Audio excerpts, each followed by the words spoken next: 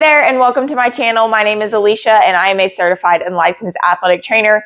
In this video, I'm going to be going over the exercise plank shoulder taps and how you can modify or intensify it if necessary. So let's get started. Real quick, if you're interested in using any of these exercises in the form of a workout program, be sure to go check out my website at www.IamMomStrong.com. Now for this exercise, we are going to be on the ground in a plank position.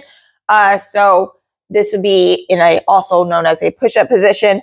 So you want your hands directly underneath of your shoulders and about shoulder width apart. And then your feet are going to be just outside shoulder width for the purpose of balance. And you're going to be up in the plank like so, drawing that belly button in so that your core is contracted. And then you're just taking your hand and touching the opposite shoulder. Really trying to not shift your hips from side to side.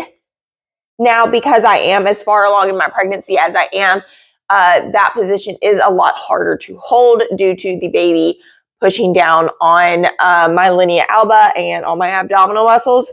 So a great modification is to be on my knees like this, still doing the same thing, and then tapping opposite hand to opposite shoulder.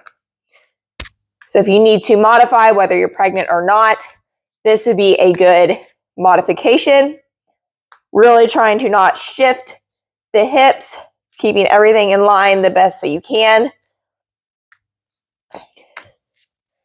And then if you wanted to intensify, you could just be up in that high plank position and just moving faster with the tapping motion. So one other modification that you can try if you need to modify is instead of being on your knees in the low plank position, you can be up on an elevated surface, mimicking that high plank position, and then doing the same thing with the shoulder taps. This high plank on an elevated surface is a little bit easier on the knees and still gives you that feeling of if you were doing the full exercise on the ground without a modification.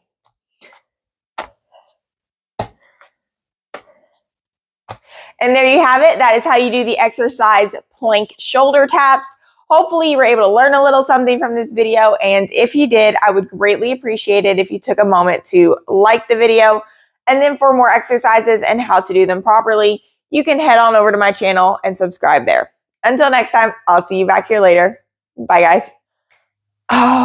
Okay. Okay. Let's see. Can I do this with a resistance band? Not really.